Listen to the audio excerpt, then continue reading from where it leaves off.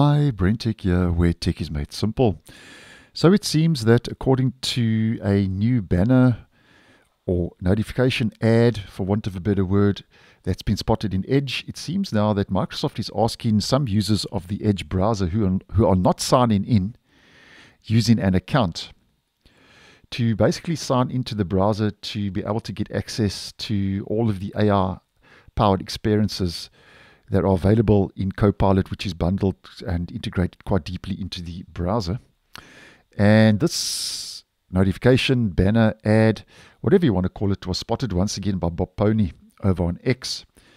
And here Microsoft gives us some examples of how you can use Copilot if you are signed into the browser. It says the first is help me plan a 4-day trip to London, find the best TV for under $500. And the third example is compose a bedtime story for my 5-year-old. Now, the good news here is if we look at the bottom left, there is at least a not now opt-out option.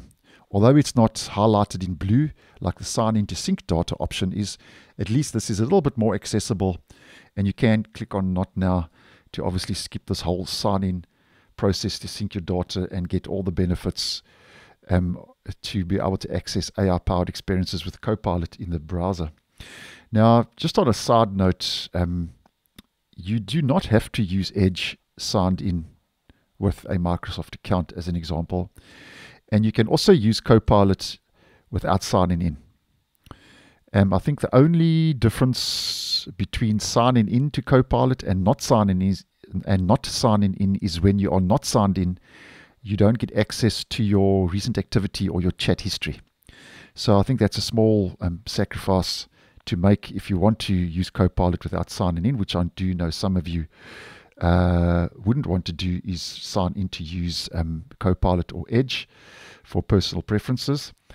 And just letting you know about this, because it seems Microsoft is really intent to push these banners, notifications, ads, for want of a better word, in their products and services, and using Copilot basically as a catalyst for you to sign in using a Microsoft account in this case. So just putting it out there and making you aware in case you do see this banner. And just as mentioned in the video, you do not have to use Edge signed in, and you do not have to use Copilot signed in. Obviously, there's a couple of sacrifices you would have to make not signing in, but I think at the end of the day, if you prefer not to use an account in both those platforms and on both those platforms, then those are small sacrifices to make. So thanks for watching, and I'll see you in the next one.